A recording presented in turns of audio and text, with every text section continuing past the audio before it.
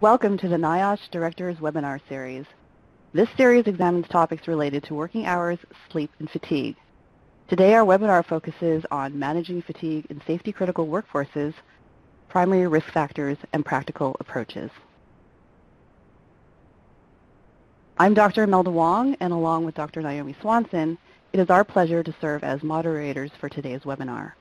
On behalf of the NIOSH Working Hours and Fatigue Work Group, we are pleased to have you join us today with our featured speaker, Dr. Adam Fletcher, who is joining us from Australia in the very early morning hours. Adam is recognized internationally as a pioneer in the measurement and management of workforce fatigue. He has worked as a research scientist at the Walter Reed Army Institute of Research in Washington, D.C., as well as at the University of Adelaide and the University of South Australia. Since founding Integrated Safety Support in 2006, he has been focused on developing, implementing, and reviewing fatigue-related safety programs with an emphasis on risk-based systems. He is an advisor to numerous government and industrial organizations globally. For more information about this presentation, please visit the NIOSH Work Schedules webpage. Thank you for your participation today, and I'll turn it over to our featured presenter, Dr. Fletcher.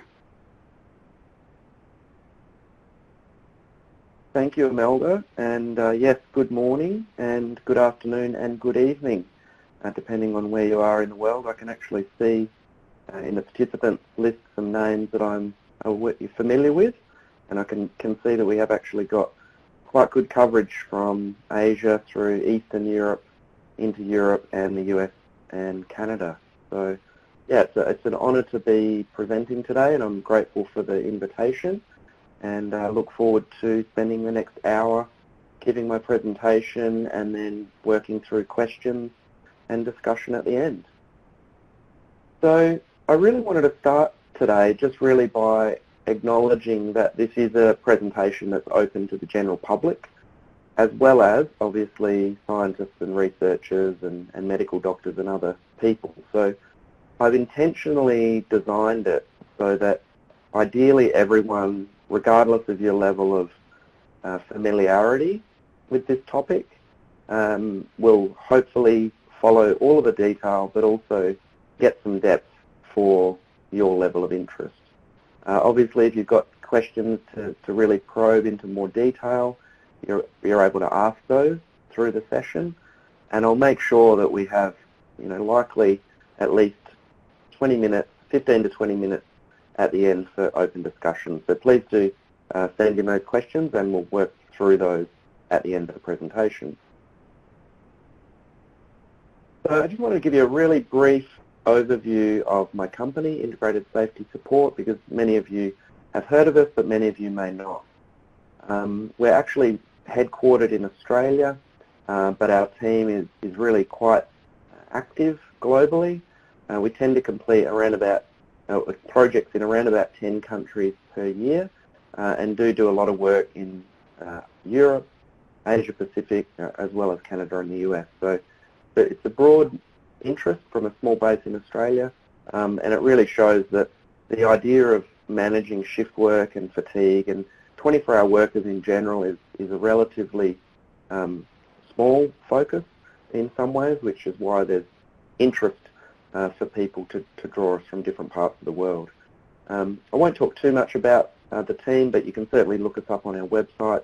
But we do have a really diverse, small team covering things from data analytics, sleep disorders, workplace research, safety regulation, change management, and risk engineering. But as I said, you can certainly visit us on our website or any of our social media channels, which are at the bottom of the slides if you'd like to learn more about that.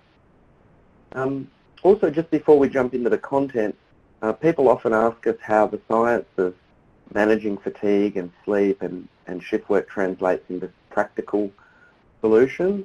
I just really wanted to very briefly let you know that the kinds of things that we generally do with clients and governments is really things like fatigue-related training courses online or in classrooms, analyses of rosters with biomathematical models to actually understand where there might be hotspots of fatigue in certain hours of work, be that planned hours of work or actual hours of work.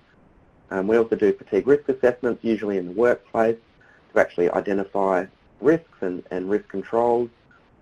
We do data analytics to actually integrate and understand statistical relationships between hours of work data, accident and incident data, could be absenteeism data or other costs related to human resources, and those sorts of things. And then we also do sleep and fatigue studies, really measuring sleep in the workplace, looking at how hours of work from rosters interact with sleep patterns and performance patterns and things like that. We'll talk briefly about solutions as I progress through, but for those of you relatively new to this topic, I really just wanted to start with something very practical just so you understand where these sorts of areas of science can actually move towards solutions as well. Okay, so just briefly, I wanted to give you the overview of the session. We are going to talk about what fatigue is, particularly in a 24-hour workplace context, and also talk about the effects of fatigue on humans as individuals, but also in the workplace as teams. I'm going to give a very brief history of fatigue research and where the research of fatigue has started and progressed to. I'll then focus on some of the key primary risk factors so that you can really understand the key variables or key factors that really feed into human performance in this fatigue management context. We'll then talk about the fatigue management, fatigue risk management approach as a systematic safety management approach, then look at some practical examples and then get into questions and discussion. So let's get into it. Okay, so initially I just really wanted to start with a definition of really what we're talking about as fatigue in this industry or work context. I thought this was important because fatigue is obviously a word that's often also used in other contexts. In engineering, fatigue can be something talked about in terms of metal or material failure. In medicine, fatigue can be talked about in terms of the lethargy and tiredness and impact that can be had with people who are suffering certain medical conditions or are on certain medications or are really just recovering from certain treatments like chemotherapy. And what we're talking about today is a different fatigue. So what we're talking about is really, as it says there, fatigue as a state of impairment that can negatively impact on safety, productivity, quality, morale, compliance, and more in the workplace and in the work context.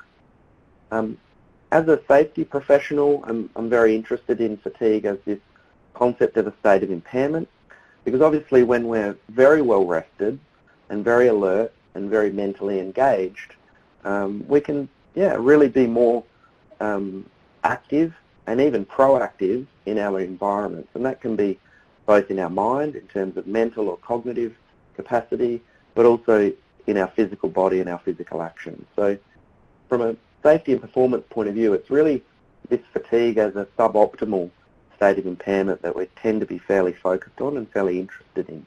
And that's really where I wanted to contextualize or focus up in terms of what we're talking about for this session.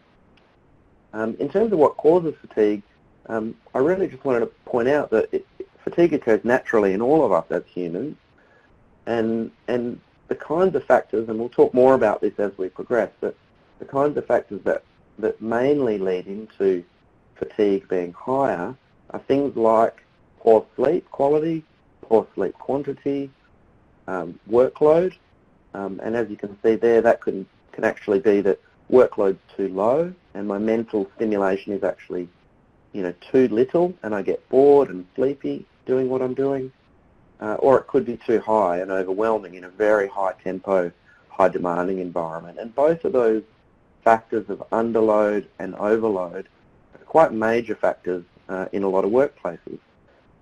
We can have very underload tasks such as driving a long distance on a long highway, or perhaps monitoring a patient's medical setup in a hospital, or watching a control panel operation in an oil and gas facility or an air traffic control operation.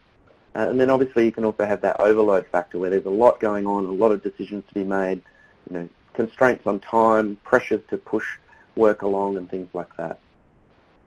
And then also there's a lot of personal factors. So this, in addition to sleep, it can be things like nutrition and hydration, and there certainly sometimes are those individual, personal and medical factors that can play into fatigue as well. And it's really important to appreciate that fatigue is often a protective mechanism. I think often fatigue can be seen as this bad thing. Fatigue can be seen as a negative thing, something we should have less of and really try and eliminate. But actually, humans aren't programmed to be alert and active 24 hours a day. We are designed and programmed to be more alert and more active in the daytime hours. And it's perfectly dark in the very early morning where I am, so I'm certainly not at my peak of performance, by programming at this time of day or night. And obviously, in the nighttime we're designed to be asleep and recovering and preparing as well. So it's important to really not see fatigue just as this broadly negative thing, because it can be a very protective mechanism. It can tell us that we really need to rest and recover. And it does make sense from this evolutionary point of view, since fatigue can really impact on risk-taking and safety and our health. So if we're getting these signals from our brain that we're tired and we need to stop, or we're getting these signals from our body that we're physically needing rest, that can actually be a really good thing, a really positive thing. Now, of course, in the workplace, we don't always get to stop. We don't always get to rest. And so in that sense, fatigue that operates in the workplace is really something that is inevitable but needs to be managed. It will never be eliminated, but it does need to be managed.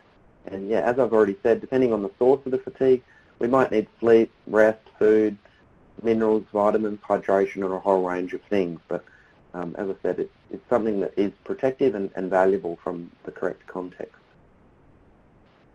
I won't spend too long on this, but this is a spectrum that we designed to use in a lot of our training programs that people often resonate really strongly with. We call it the fatigue spectrum, and it really progresses the journey, if you like, of someone from fully rested on the left all the way through to highly fatigued on the right. And these are pretty predictable and sequential experiences that we can all have individually. They're often things we can observe in other people, in our workplace or in our families or in other contexts.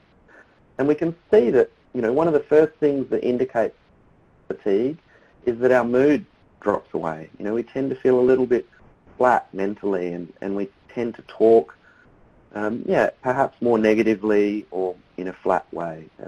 Broadly speaking, our communication then drops away, and that includes the quality of our communication, the clarity of our communication, but also the volume of what we say and how we articulate that. As we progress further along, the speed of what we do slows down. Sometimes we're aware that we're fatigued and we slow ourselves down so that the quality of our work remains high. And more often than not, our brain eventually will just slow us down, even if we're not consciously aware of it. Even with our best efforts and a lot of motivation, eventually our accuracy will fall away and we'll have errors. And then, finally, we find that a lot of the physical capacities will start becoming impaired as well.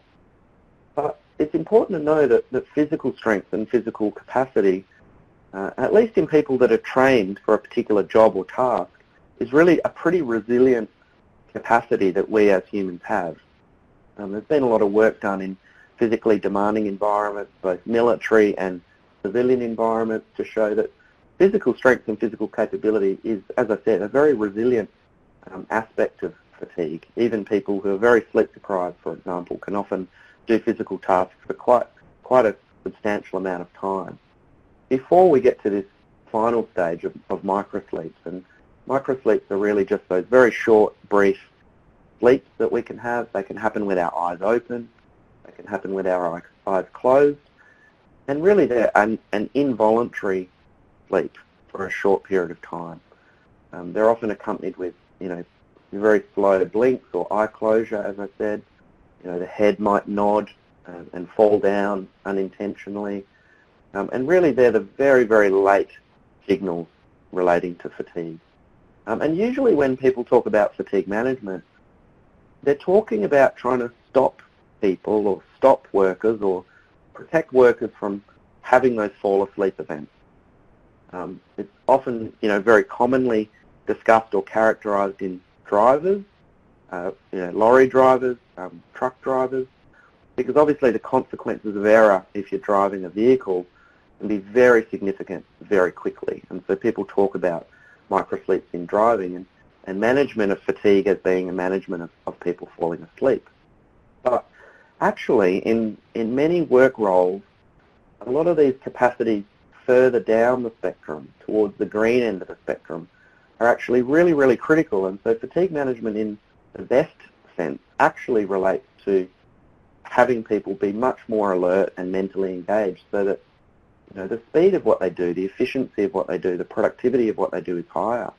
The level of errors is lower. And even in many roles, to have improved communication. So the quality of handovers from the night shift to the day shift or vice versa allows for good quality communication.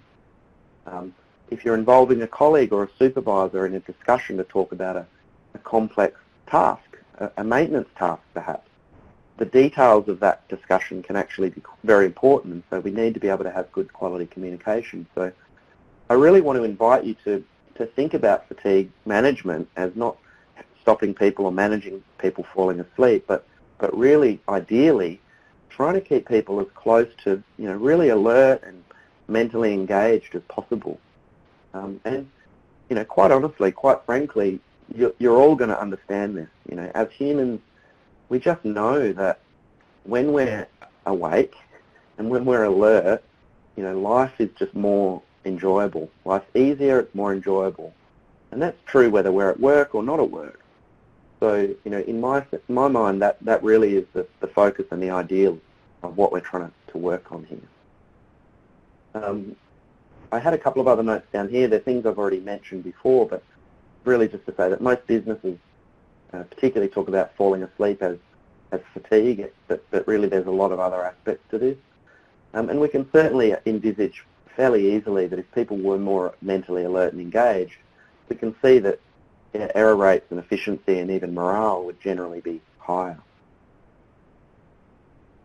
Okay, so we know that, oops, I can see the slide has moved a little bit, but I'll work through that.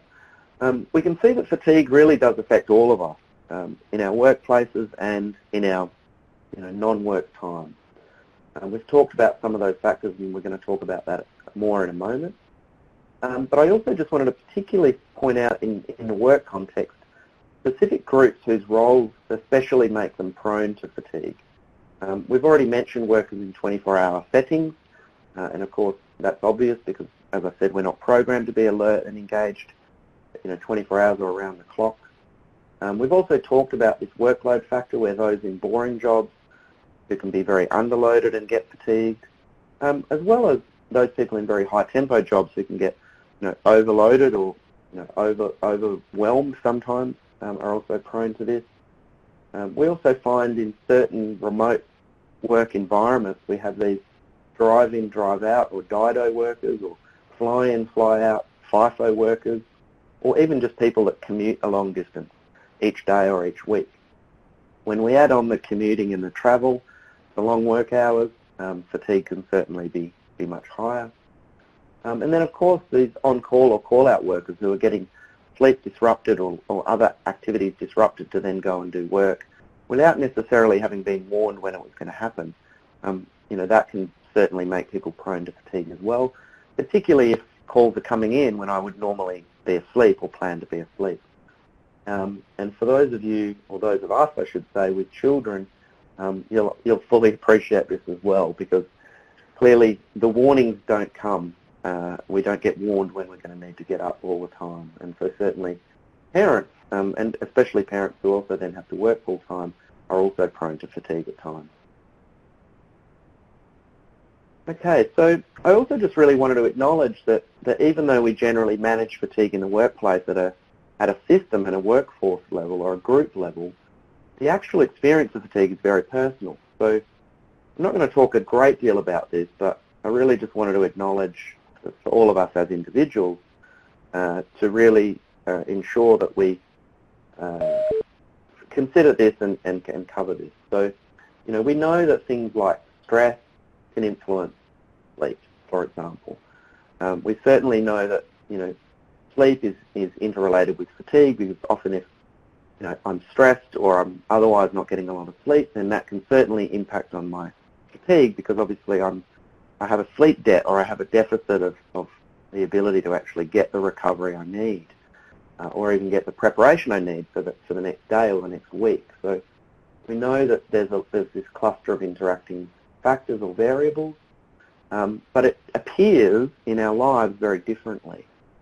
So if I have children versus if I don't have children, if I live very close to work versus a long way away from work, if I have a lot of worries or concerns at a particular point in time about a sick parent or a sick child or financial difficulties, all of those things impact on my ability to get distracted, my stress level, which, as I said, can impact on sleep and then fatigue and performance. And yeah, I think it's really just important to acknowledge that. We can't necessarily manage fatigue at an individual level in a big work group, but it's important to acknowledge.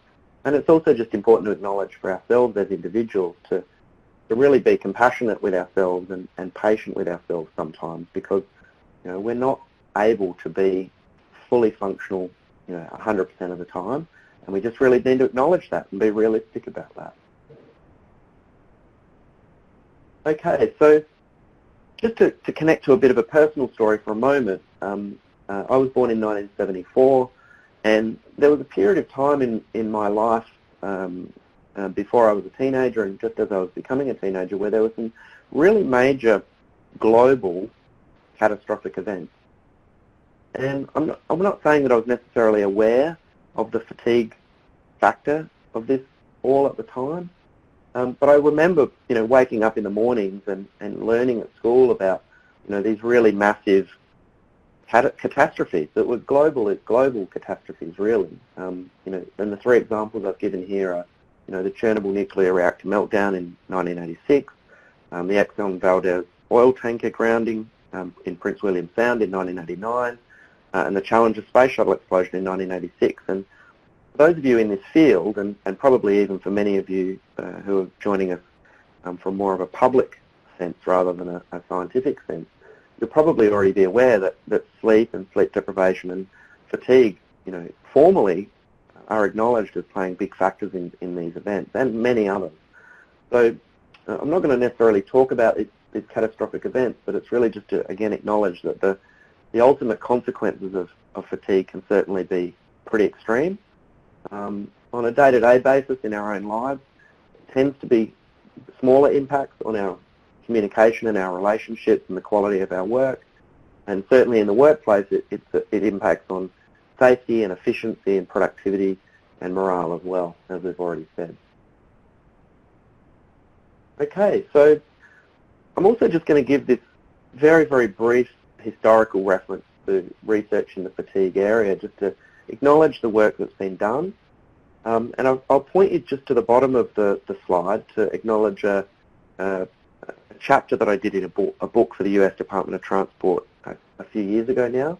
There's a lot of information there. If you'd like a copy, just please email me and let me know. There's a lot of information there about the more historical definition of key terms in this field of shift work and fatigue management, and also a lot of the original studies as well. But today I just really want to acknowledge that scientific studies about work-related fatigue started back in the late 1800s in Europe, and there was a cluster of activity, particularly through Britain and Germany and Belgium, from about 1893. There was a very significant fatigue laboratory opened up in the US in Harvard in 1927, and that group really was focused on things that are still very, very relevant to us today. Things like the impact of work hours, duration of shifts, times of day, things like that. Work environment, does it matter if the work environment's very hot or cold or humid? How big a factor does sleep play in all of this? How big a factor does nutrition play? And at that time, they were focused very much on salt balance and mineral balance. There've been a lot of lessons learnt in the First World War, for example, around basic salt needs, which ultimately is things like sodium, potassium, magnesium, those sorts of things, and also just general hydration. There was even clarity back then, in some cases, coming on nearly 100 years ago, that things like productivity and absenteeism and equipment damage could be really impacted by sleep and fatigue. And really, as I said, not a lot has changed in some sense, because the physiology and psychology of sleep deprivation and fatigue really hasn't changed, because humans really, in many ways, haven't evolved. So I just really want to acknowledge that historical link. So now I just really wanted to focus a bit on, these primary risk factor clusters. As I've already acknowledged, these key elements interact a lot, even at the personal and individual level. But once we start getting into workplaces and we're dealing with groups of people, sometimes very large groups of people, there's a lot of other layers and variables that start coming into play. A lot of the clients and workforces that my team and I deal with can range from very small groups. They might be 20 or 30 people in a control room environment, or in a small trucking company, all the way through to really huge workforces where there might be literally up to 10,000 people on a site in a very large mining operation or a very large oil and gas operation, for example, in a construction phase perhaps. So there's a very big range of scales, and obviously I'm needing to simplify this to some degree. But you can see in the center of that screen, there's a big factor on workload. And we've spoken about the fact that underload can be a major issue, because people do tend to get bored and be prone to perhaps fall asleep because there's not much going on. But also this overload factor, where there's high tempo environments, lots of time pressures, lots of complexity and things like that. But around that, we've got all these other factors. So up in the top right, we've got staffing levels. Probably nothing can really fix the fatigue issue if staffing levels are inadequate for the work that needs to be done. If you've got too few people, or too few people with the right skills to actually do the work that needs to be done, to fulfill the demands that need to be fulfilled, then really fatigue is a very natural and major consequence of that. But no good roster or work pattern is going to solve the issue of not having enough people or not having enough skills. That the work patterns that people work. If people are being put onto shifts to work 24 hours at a time when there's a lot of demands required and no opportunity to sleep, well, clearly fatigue is going to build up very quickly. We're not going to talk specifically about lots of aspects of work patterns, but there's certainly lots of research and practical guides around in terms of the key factors that can contribute to good rostering or good scheduling, or those kinds of rosters and schedules that can impact on fatigue. And then through the rest of this slide, there's just a range of other interrelated factors. So things like breaks and the timing of those breaks and the frequency of those breaks, both at work, within the workplace, but also between shifts or within the pattern of work. We've also got this, staff selection and training. If people have good experience but they're not actually trained up in the specific requirements of a particular job or a particular role, then that's really going to throw their workload to a higher level and make their resilience and their ability to sustain high tempo, it's going to make it much more difficult.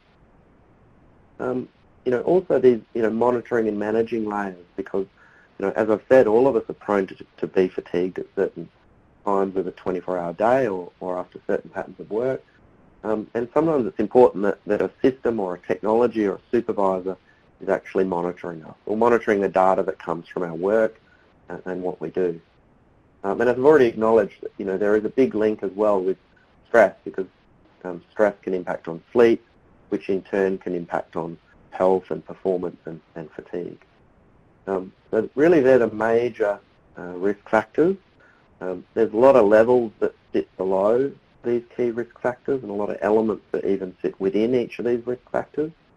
And I'm always happy to provide more detail, so again, please feel free to email me or send me a message if you'd like more information about this. But given we also have people from the general public on this presentation, this is about the depth that I wanted to cover those primary risk factors. So I'm now going to talk fairly briefly over the next 3 slides to just talk about some of the fatigue risk management things that we would really focus on in the workplace. I'm not going to spend a lot of time talking about this in this session because you're able to download the slides, and so I really wanted these next few slides mainly to be available for you as a resource after the presentation. So if I go a little bit quickly on this, please know that you've got the slides and you can reference them after the presentation. But if we're starting out to develop or implement a fatigue risk management program in a workplace, these are the 4 things that we really need to have as fundamentals. These are really the foundation or the bedrock that everything else would be built on in the future. We need to have visible leadership. Leadership at the very top of the organisation, leadership at the top of the site management, but also leadership and understanding within the workforce. As I've already said, we need sufficient personnel to actually cover the operational requirements, which includes mandatory training, mandatory annual leave and staff turnover and things like that, not just the work demand itself. We need to raise awareness through communication and training. Could be relatively high-level induction type information at the beginning of the journey and get more detailed as time goes on. And we also need a reporting system, and a reporting system that is aligned with just culture principles that really, over time, allows people to know that it is safe to talk about fatigue.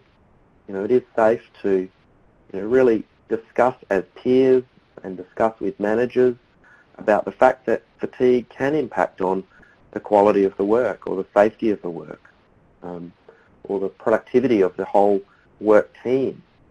And having that conversation and starting that conversation is really important, and a reporting system is a key part of that. Once we move into a more of an intermediate level, we really start getting to this point where we need to formalise the fact that managing fatigue is really a shared responsibility.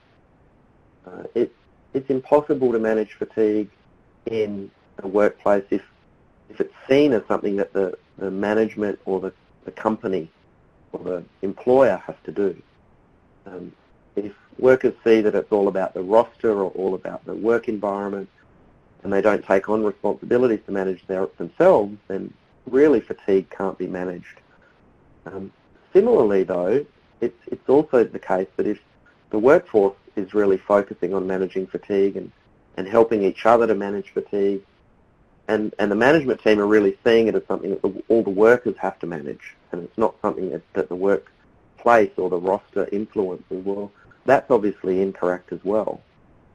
And so we really need to get to this point where we do see fatigue management as a shared responsibility, and at the intermediate stage of fatigue risk management, that becomes a really big focus and a really core part of the responsibilities that are both informal in discussions, but also formalised in policies and procedures. We'd also generally start using biomathematical models to actually predict fatigue in scheduled and actual work hours. I also just want to acknowledge here that the on-call and standby are still not particularly well addressed by models, because biomathematical models will generally predict when people are going to sleep.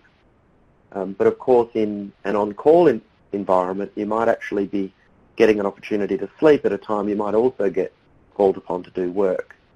And so, the models obviously can't predict when those calls come in unless it's a very customized model, and the data sitting below the model is actually really accurate and helps with the prediction. We'd also start looking at routine analysis of other data, not just hours of work data, but really starting to see from a data science and data analytics point of view, whether there are statistical relationships between things like hours of work or the scores out of the biomathematical model, safety incidents at different levels of severity, staff sick leave and the costs of those, workload metrics if you have them, and things like that. We often find very clear and sometimes actually very simple patterns in this data. But in most organisations, we find that safety and risk data is often looked at quite separately to, human resource and cost data like sick leave or staff turnover, which is looked at, very differently again to, other information around production or productivity, operational metrics. And actually, in 2018, we've got a lot of, really quite cost-effective ways that we can statistically look at all of this data at the same time. We don't actually have to look at it in the silos or the columns that we have historically. And then when we jump more into the advanced stage, and I'll talk very little about this today, but we really want to start focusing on proactive management of the risks that relate to fatigue. So this could be looking at seasonal effects over the coming months. It could be looking at staff turnover expectations in the coming year or two. It could be looking at patterns in the actual change to the work that we're doing and things that might increase or perhaps reduce the demands on the workforce and therefore affect fatigue. But we really want to be looking further over the horizon and not just dealing with the day-to-day in an advanced system. We also want to look at actually providing support to parts of the workforce that may have an undiagnosed or undermanaged sleep disorder. Now, generally speaking, in a workplace, particularly a heavy or industrial workplace, there might be perhaps 15 or even 20% of the workforce that do have a clinically definable sleep disorder, such as obstructive sleep apnea or restless leg syndrome or insomnia. Not necessarily all of those people are going to have clinical symptoms that are really needing to be managed from an operational safety point of view, but certainly probably 1 in 10 people would have a sleep disorder that's significant enough that really warrants some sort of treatment or support. And although 1 in 10 people might not sound like a lot, the actual facts are, and this has certainly been backed up by crash risk data from insurance companies, and accident and incident data from sophisticated companies, that 1 in 10 or 10% of people might actually be carrying 30 or 40 or perhaps even more in terms of the percentages of people who carry the risk for your operation. So 10% of your people might actually be carrying 20 or 30 or 40% of your risk. So it really is, in an advanced system, worth managing that small percentage of people and getting them supported to get their sleep disorders better managed. And in an advanced system, we'd also look at IT integration and actually really starting to streamline some of these more technology-focused solutions, like the biomathematical modelling I spoke about, like rostering systems, and actually doing some of that data analytics and data science more automatic than we might be able to do it as a first step. Okay, so I also just wanted to point out that there's a really good resource that I find a lot of value in. It's kind of come out of a research group in Europe. There's a website link there that you can go to. It may appear that there's a typo or a spelling mistake in this link. There's actually not. Management is incorrectly spelt, but actually if you go to that web link, you'll get this picture that I've got up on the screen now. I'm not going to talk about it a lot right today, but again, it's just a resource for you or a reference for you after the call to actually look at 15 key elements that are relevant at different stages of the sort of safety barrier approach to fatigue management. So I hope that's a useful reference for some of you.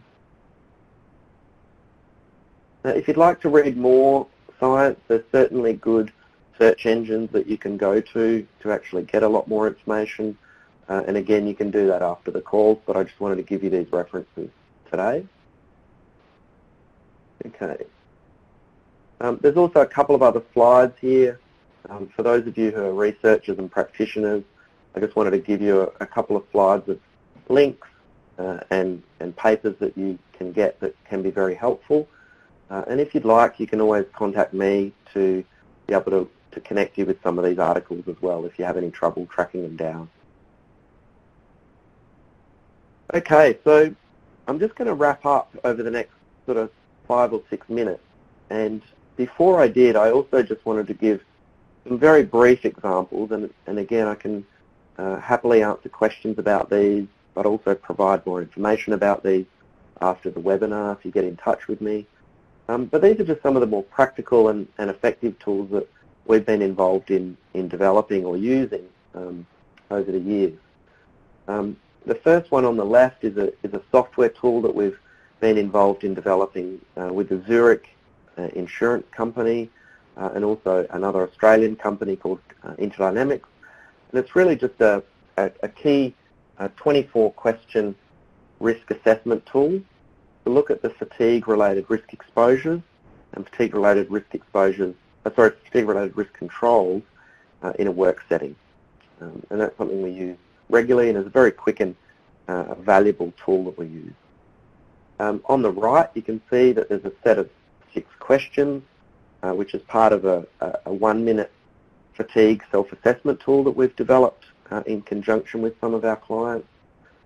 We currently have that available as a paper-based system and are developing it as an app-based system at the moment. That's something that will be available fairly soon. I've also spoken about the biomathematical models that can be used. This is just a screenshot of some of the biomathematical model metrics that come out of one of the biomathematical models called FADE. Moving on to the next slide, there's also tools that we use more in our research studies in workplaces or our operational research studies that we do for our clients. On the far right, you'll see a small wrist-worn device, almost like a wristwatch, and that's a device called an ActiWatch or an ActiGraph that we use quite regularly. Actually, we collect actually thousands of days and nights of data per year from workers in workplaces with these devices, and we can objectively track sleep when people are at work, when people are at home between shifts. We use that quite a lot. And on the left, it's just a really quick diagram of a reaction time test that we use called a psychomotor vigilance task test or PVT test. And again, we use these on iPads quite regularly in workplace studies that we do to really just get a measure of cognitive performance or mental performance when we're looking at performance in workplaces. I think that's it on a couple more practical examples. So we also use relatively simple things like brief 5-minute email surveys to the workforce. If we want to do something more in depth, we might do semi-structured interviews with key stakeholders and key workers in the workplace, or even over the phone. And obviously also fairly simple things like online and classroom training on fatigue management. I mean, these are all just high-level examples of practical tools for those of you that are actually interested in the management of fatigue in the workplace setting. So really just to wrap things up before we get to the questions, I just really wanted to acknowledge that fatigue is unavoidable where we've got shift work or on-call or 24-hour environments. But as I said, it can also be seen as as a positive thing because it's often a protective mechanism that keeps us more safe and actually keeps us more productive. Fatigue can be managed successfully at the individual level, at the team level, and really at that system or organisational level. There are certainly many cost-effective tools and approaches that are available, and guidance and support is available from within your own industry, as well as from agencies and governments and other organisations like consultancy firms. And just as a final point on this, I just want to say that really solutions should be respectful to us as humans. We're programmed to be very capable, and we've got some great strengths and capabilities, but we're also not machines, thankfully, and we should acknowledge those human limitations in these 24-hour work environments and 24-hour work context settings. And if you're developing a fatigue management system for your workplace, I just really encourage you to start small. We often find that very enthusiastic people want to try and take on more than they can really handle as an organisation too quickly. So we really encourage you to start small and achieve some success in the basics before you really add the complexity, because complexity can be a distraction and can really undermine getting the basics working. Changing behaviour about anything takes time, so treat fatigue management as an evolution that works over years, not a revolution. And also just really at an individual level, I encourage all of us to be role models and advocates in our workplaces, in our families and in our communities. If I'm feeling well rested, if I'm alert and engaged, people kind of want to know why. And that gives me the opportunity to talk about sleep and talk about the balance of exercise and work and sleep and family. And so I really just encourage all of us, given that you're interested in this topic, to be those role models and advocates in your own environment. So just to keep us on time, I'm going to wrap up there. And I don't know if we've got anyone who's going to speak from NIOSH just to close this out, or whether I'll do that. But I just firstly wanted to say thank you very much again for the invitation to presenting, and again thanks for all of you that have joined us from every part of the globe at different times of the day and night. And I'm really grateful for your interest, and I'm really grateful for your participation, and I'll sign off there. Thank you very much. Thank you, Dr. Fletcher, for a very interesting presentation and for engaging in a great Q&A session. I'd also like to thank all of our participants for joining us, and I'd like to remind everyone that the webinar and presentation slides will be available on our NIOSH Work Schedules website, along with other archive presentations in this Working Hours, Sleep, and Fatigue webinar series. And again, if you would like a copy of the unedited transcript, please email Total Worker Health. Thank you all again, and we look forward to your participation in our next webinar.